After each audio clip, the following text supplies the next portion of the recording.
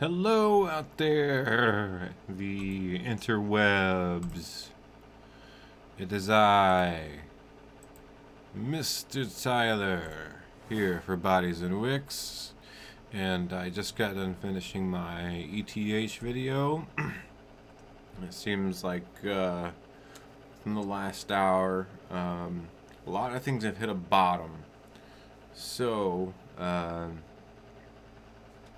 I did a technical analysis on ETH, and it looked really good.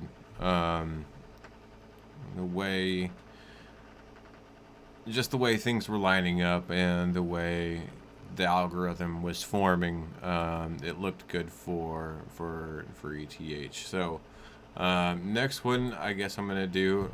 We'll just go ahead and do the big ones. Let's go ahead and do Bitcoin, and let's see if this has anything to say to us, huh? If we think Bitcoin is going to have any kind of effect, any kind of strong strength. I've drawn out a couple things already, and we'll just have to see and wait and see what happens, I guess. 1 second, I'm actually trying to do something here really quick.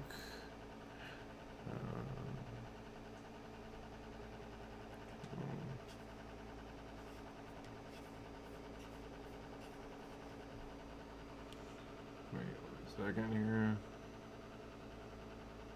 Oh, wrong one.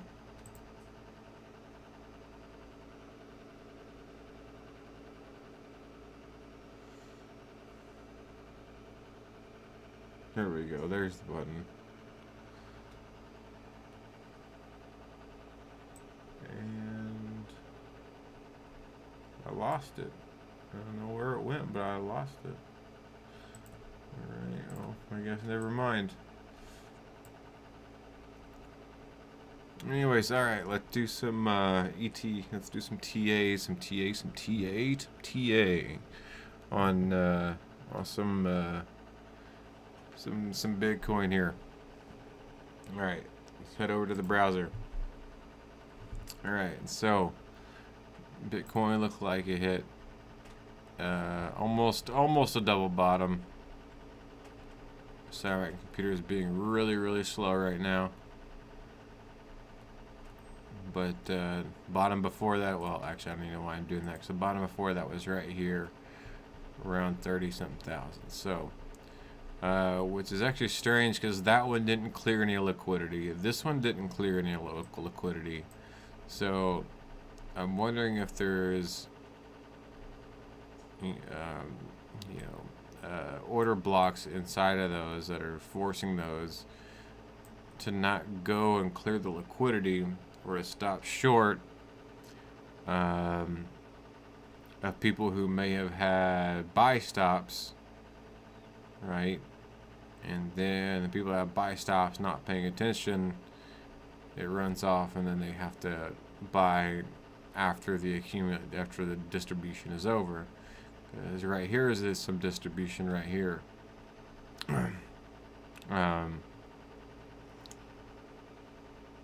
This is just normal formation right through here. Over here was a fair value gap. What does it do? The same thing that happened to Ethereum.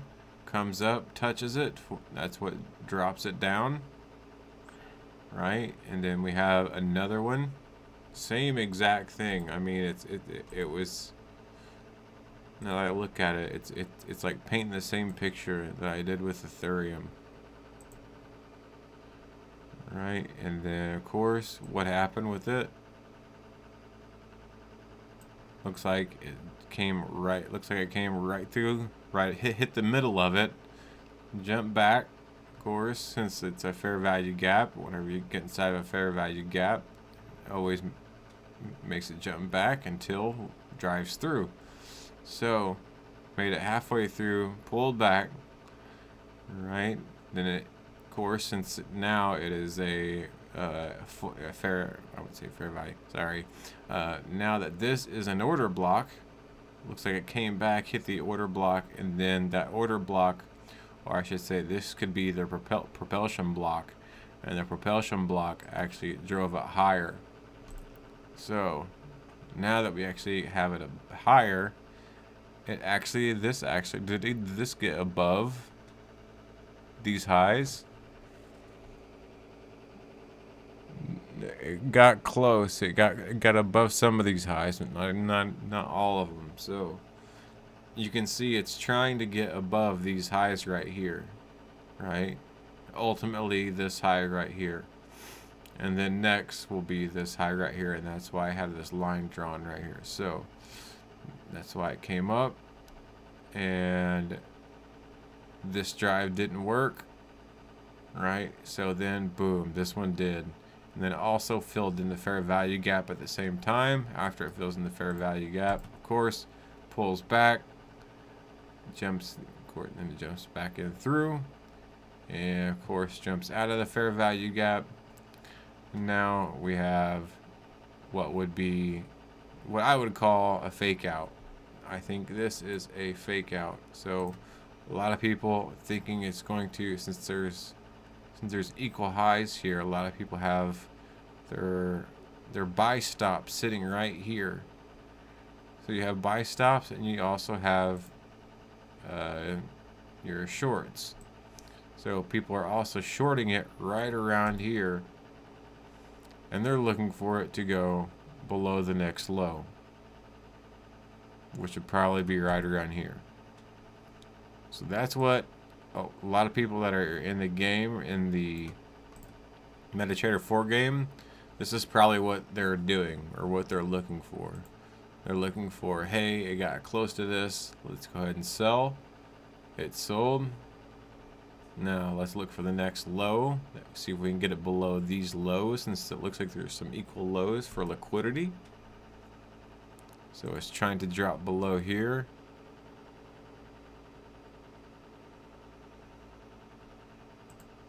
Pull that slow. Yeah.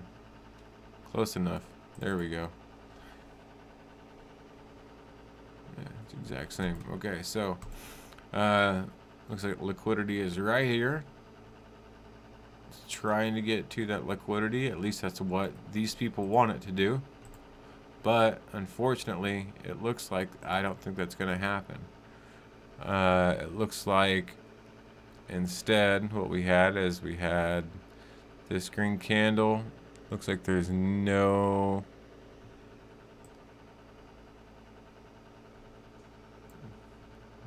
there's no fair value gap, right? So it left it with no fair value gap, which means if there's no fair value gap going this way, that means it's looking for higher prices. Same thing, drops down, green candle pulls up, no fair value gap. This thing is looking for higher prices. It's not looking for lower prices. If it was looking for lower prices, it would leave a space in those fair value gaps, and we wouldn't have to worry about it. But let's get rid of that, since that's not going to happen. But what it did do, as you can see, there is an order. Oh, man, I don't know if that's an order block or not. Looks like an order block.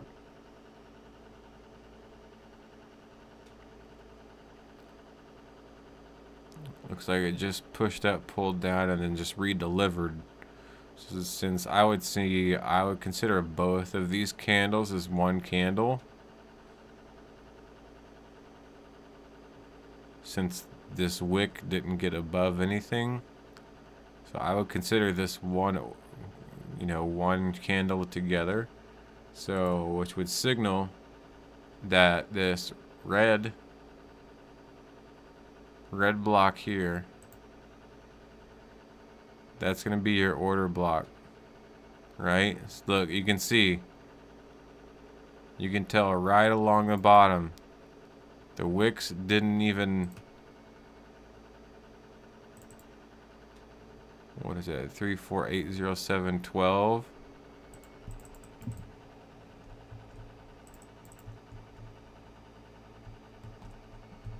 doesn't even matter. What are the opens and closes on these?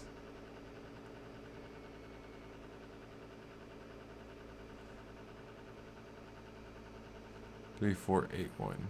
3, 4, 8, 1, 3 is the open. The close. 3, 4, 8, 1, 4, 9, 4. And 3, 4, 8, 0, 7. So it didn't exactly get to it, but they got close enough. Give me 1 second. I'll be right back to finish this up.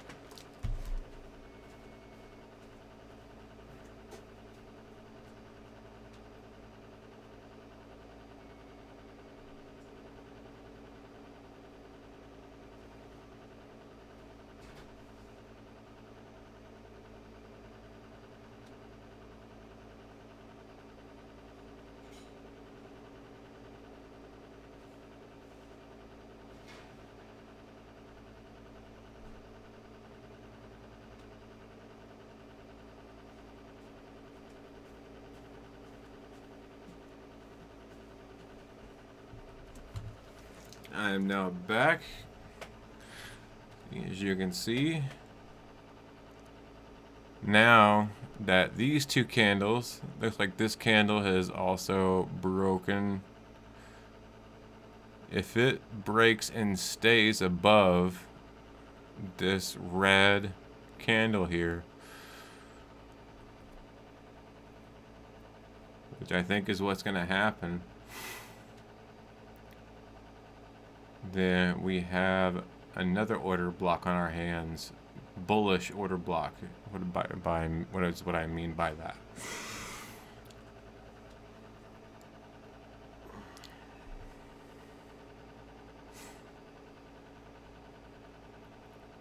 The thing about this is over here is that this was a breaker. So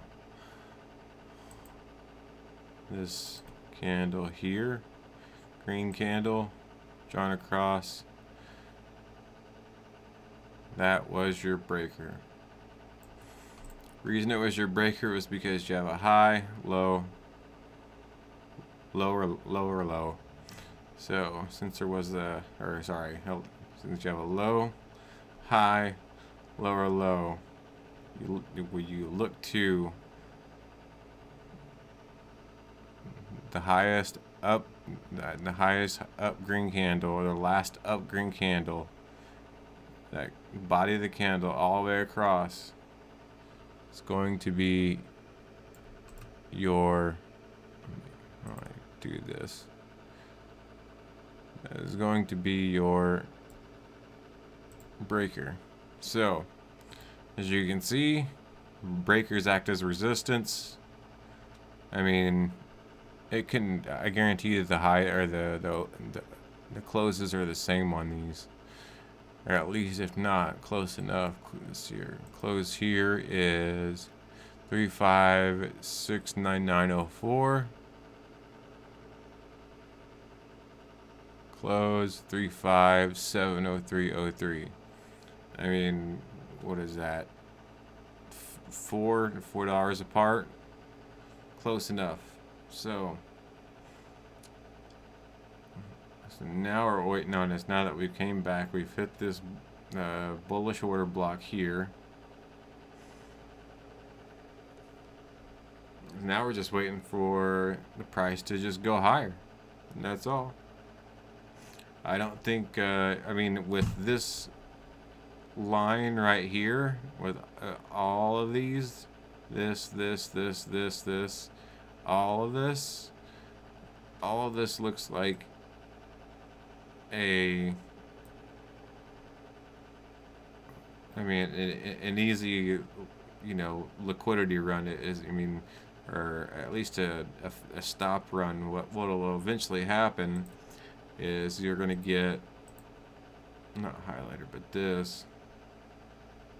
Oh, didn't mean to start it there. Let's delete that and start this over again.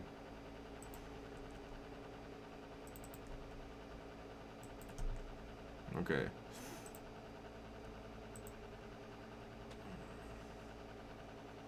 I mean, we're still in the 15-minute mark, so we still have plenty of time. But once this thing does close, It closes around here. Hopefully what we get is we get something that's going to shoot straight through that order block or that breaker. And what could possibly happen is what will probably happen, I believe what will happen, is that it'll probably go above it, right? Just a little bit above it, not too far above it. You get a little bit above it, you're going to get a bounce back. And then once you get that bounce back, you're going to get this. And then you're going to get this going back up, because that's going to confirm that that breaker was there, because that breaker is going to act as support. Now how high is it going to go after that? Right here. Right? It's going to, well, at least right there. And the reason I say that is because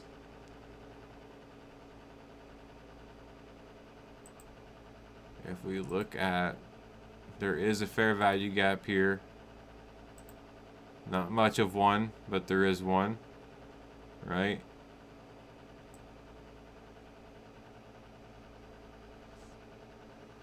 Go straight through there. You're going to get some kind of fair value gap. It's going to touch it. Just like it did these. It may get to the top of it. Pull back. Because these are now also bearish order blocks, which is something we also need to look after. So, if you have a bearish order block right above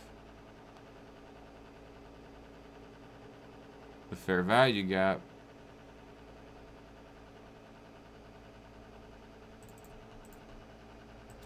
alright, what we could see was, now that we got this coming up here to the fair value gap, is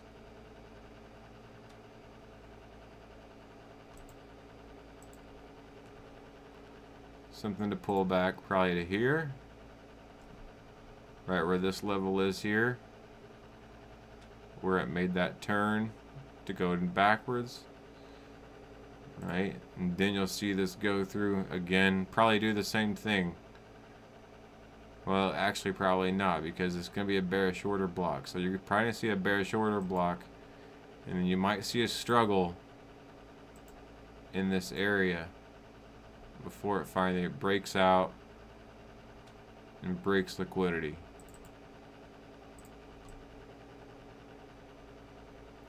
That's not even liquidity. That's is the sad part. So unfortunately, there's no more fair value gaps up in this area. It looks like everything has been enclosed. The only thing we can look for up here is just the liquidity. You can only look for all of this, not all of it, but at least the tops of this right here as a liquidity draw.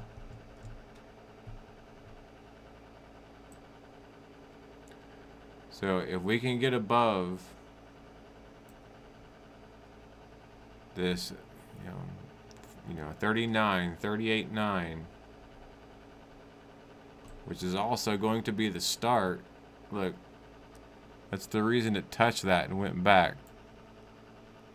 You can see that here. That's the start of another fair value gap.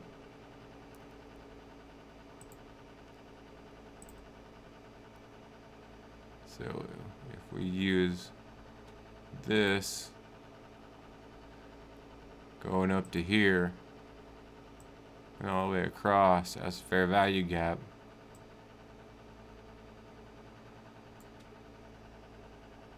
use that.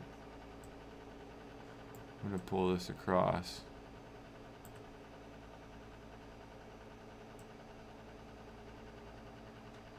This is what we have to look for. We have to hope it does this. Right? Look at the candle. I told you it was gonna go and break the red candle and stay above it. Alright, it touched the fair value gap, pulled back, just like it always does. Now we gotta hope it's driving higher.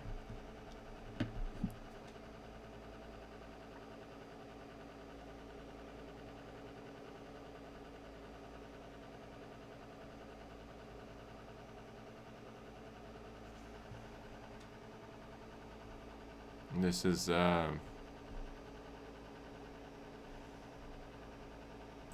great time to get in, to be honest. If anybody's sitting back waiting on the sidelines, this is the time to get in, I think. I don't think we're going to see anything much lower. I think what the algorithm is showing us is exactly what we need to see. And hopefully we'll see, you know,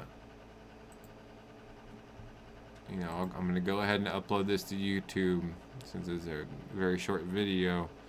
But this is what we want to see. If we see anything other than this, then there we go. Hold on, I may have to keep on to it. There we go. It's growing right through that.